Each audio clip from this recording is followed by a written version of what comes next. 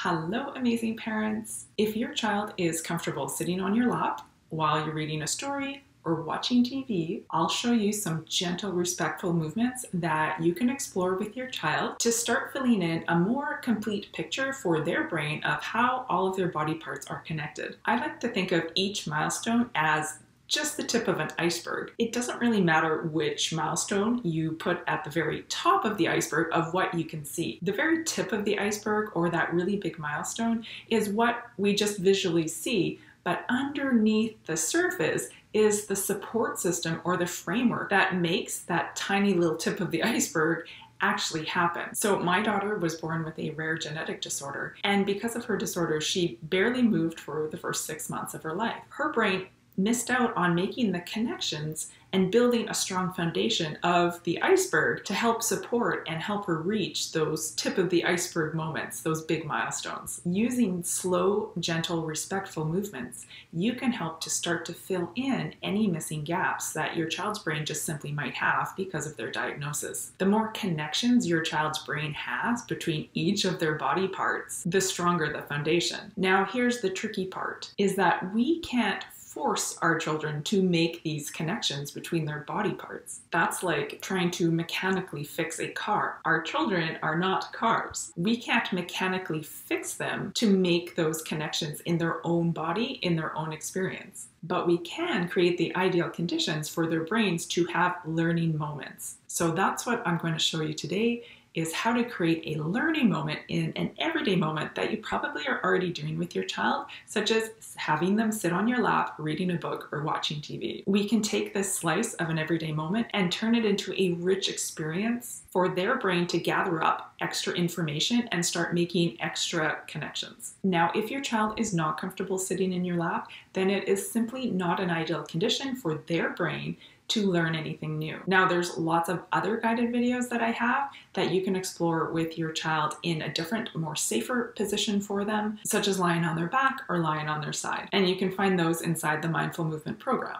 So who am I? I'm Jen Stewart. I'm an Anat Baniel method practitioner in beautiful Chilliwack, BC, Canada. I hope you get inspired by some of these movements of simple things that you can do right at home with your child to deepen your connection with them and deepen their connection with themselves. So let's get started. Before I show you the movements with the child, I'm actually going to get you as parents to try the movement so you can internally feel it yourself. The greater sense of awareness that you have with your own body will transfer that to your child. So find a spot for yourself on the floor where you're comfortable, or you can also do this in a chair as well. And in a sitting position, simply take a look up towards the ceiling, nice and slow, and then simply take a look down towards the floor. Now do this movement extremely slow, because slow grabs the brain's attention, and only go as far as is comfortable for you. We don't want to feel a stretch or a strain. We're simply getting curious about how do you take a look down, and how do you organize your body to take a look up. So when you're looking up and slowly looking down, just notice what part of you is moving. Now maybe you only feel this part of your neck moving up and down, which is kind of what I'm feeling. I'm only feeling this little section here, the top parts of my vertebrae moving as I look down and as I look up. And just notice what's true for you. Now we're going to use our hands to bring our brain's attention to a different body part to help our brain make the connection of the movement of looking up and down, to shine a spotlight on a different body part, to sort of wake up that body part to our brain, to remind our brains that, hey, you have a different body part that might be able to move as we're looking up and down. So with your soft, gentle hands, you can place them somewhere on your chest that's comfortable for you. So this is a comfortable spot for me. You notice where it's comfortable for you. And in this position here, simply take a slow look down to the floor and a slow look up towards the ceiling. And notice and feel, is there more of your body moving? Is there something different about how your brain is organizing this movement? Is there another body part waking up because you brought gentle awareness through your touch? Maybe you feel your sternum sliding down as you're looking down, sliding up as you're looking up. Maybe more of your spine is moving. Maybe there's some ribs moving. Whatever is true for you, just notice. And then you can just rest for a moment. And now use your soft, gentle hands to place them on your ribs. So I'm going to put one hand underneath my armpit here to feel the ribs on the side here, just wherever it's comfortable for you. And I'm going to place the other hand on the opposite side. So I'm kind of giving myself a hug, but I'm feeling these ribs here and I'm kind of saying hello. I'm reminding my brain that I have ribs here on this side. My hands are gentle, light, and in this position here, take a look down towards the floor, in between your legs, and gently up towards the ceiling. And just notice what's different about this movement. What do you feel moving now? Maybe more of those ribs. Is your brain aware that you have these ribs that can move like an accordion, up and down, expanding and contracting? Maybe you can feel more of your vertebrae moving. Maybe you're looking further with more ease. Whatever's true for you, just notice. Get curious about what you feel. And then you can just let it go and rest for a moment. And then you can take your soft, gentle hands again and place them on your hip bones. So find your hip bones, just place your hands on your hips. They're like this. Don't dig in. We're using soft, gentle hands to shine a spotlight for our brain that says, hey, you have a hip right here, you have a pelvis. Maybe it can be a part of the movement. Let's find out and explore. So with your hands gently on your hips, take a slow look down towards the floor and slowly take a look up towards the ceiling. And feel. What do you feel that's different now? Because your hands are in a different place. Your brain's attention is now in a different spot. Do you feel any movement in your pelvis? In your lower spine? What's true for you? Is more of your spine waking up to the possibility that it can help you with this movement? Can you feel the rolling of your pelvis? As you look downwards, you might feel more pressure onto your tailbone. And as you look upwards, you might feel your tailbone rolling out and sticking outwards. So the weight of your tush is shifting forward as you look up, and as you look down, the weight of your tush might be rolling backwards, more onto your tailbone. That's a possibility. And that's great. You can let that go and just rest for a moment.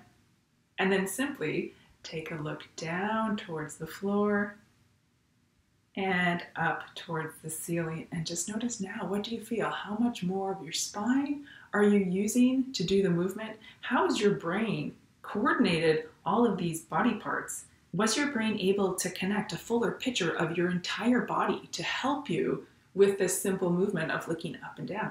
And if you noticed a difference, congratulations, you just experienced brain plasticity in action in real time. Your brain was able to take in that quality information and reorganize it unique for your own body and turn it into something useful. You were able to look up and down with more comfort, ease, with less effort. And that's what we want for our kids to be able to move with better balance, better coordination, more ease, less effort, and have more options. So let's transfer some of these slow, gentle movements to help your child's brain access more and more of their body parts as well. So if you're sitting in a chair or a couch, they could just simply be sitting on your legs. If your child is too big to sit on your lap now, you could have them sitting on the floor in between your legs like this, so their back is up against your chest and they can feel nice and supported this way. So again, only do this if your child is comfortable in this position. If they're not comfortable in this position, then their brain just simply won't be learning anything new.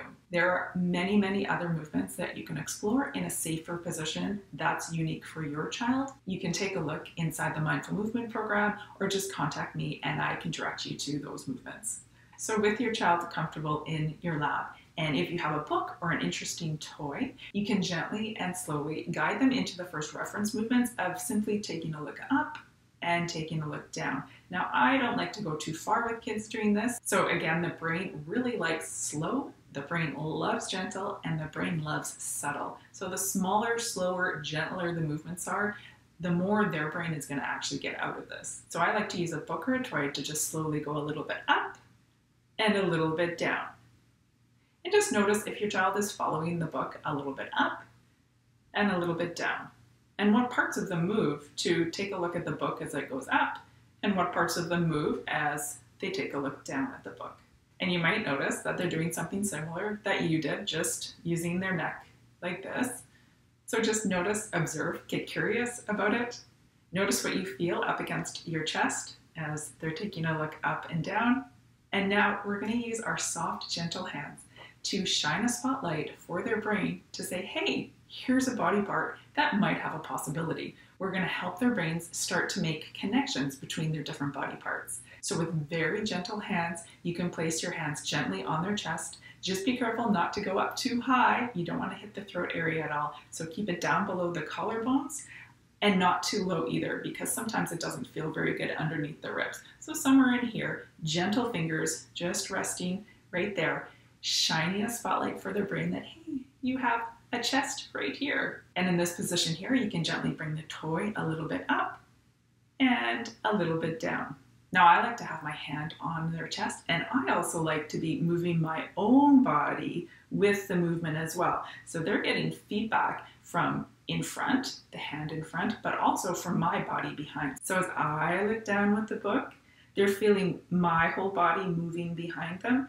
And as I bring the book up, I'm looking up as well, and they're feeling the soft, gentle hand in front and my supportive body behind them moving as well. So down and up, super gentle and super slow. And notice if anything feels different, if anything's changing. Of course, take your cues from your child. If they need to take a break, etc., do that. And then we can take our soft, gentle hands, slip them underneath their armpits here, and just gently feel. If you can feel any ribs there, keep your hands soft and gentle. Again, it's like shining a little spotlight for their brain to pay attention to this area here. We're not forcing anything. We're not mechanically moving anything. We're just basically saying, hey, there's some ribs here over here. Isn't that interesting? And in this position here, you can guide the book a little bit down for them to look down and a little bit up to look up.